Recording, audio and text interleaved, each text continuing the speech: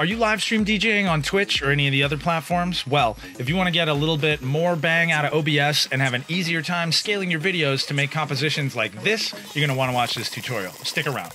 Let's go.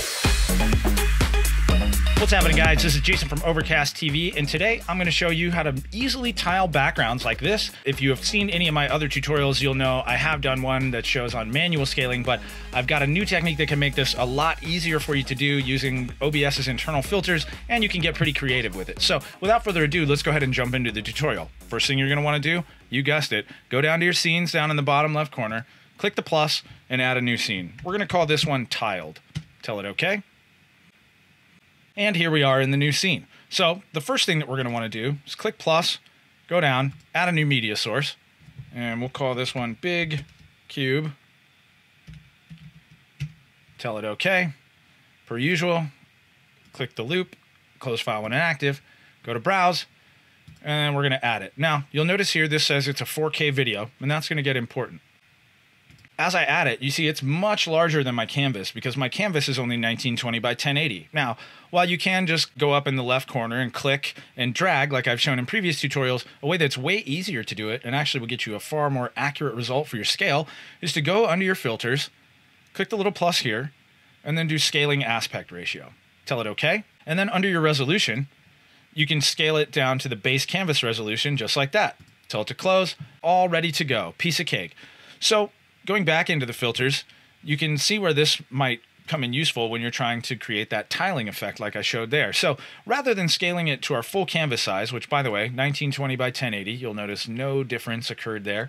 So if we want to start tiling it out, what we do then is go down to what is half of that. So half of 1920 by 1080 is going to be 960 by 540. And so you can see now it takes up a quarter of the screen perfectly. So from there, I will go right click it, tell it to copy it, right click in here and paste the reference.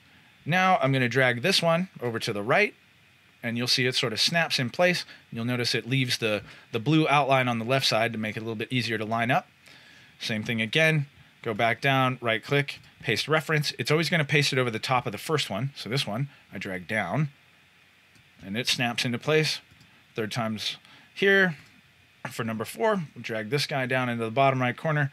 And as soon as it snaps into place, now we've got a pretty good tiling scene going. You can go ahead and lock these layers, and then select all 3 of them, right-click, go to Group Selected Items, and now this is all turned into one thing. We'll call this group Cube Group.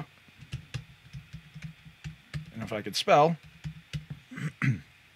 then we can collapse it. Takes up a little bit less room in your sources. And now from here, we can tile it again. So same thing, go under your filters, click plus, add scaling and aspect ratio, tell it OK.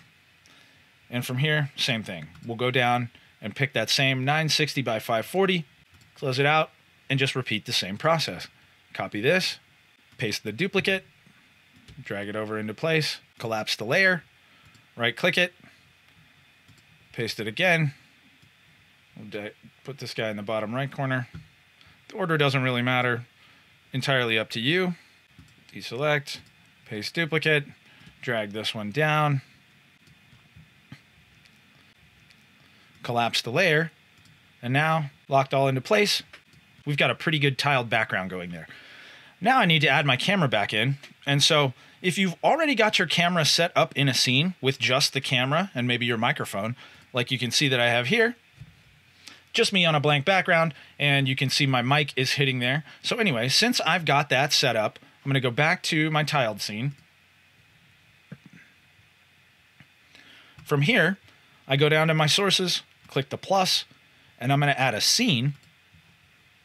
And then when I look through the scenes, I scroll down until I find my camera scene, select it, tell it OK, and just like that, your scene is set up. So it makes it really easy to go through and create all kinds of different backgrounds and then just very easily drop your camera and microphone right into the scene that you're using.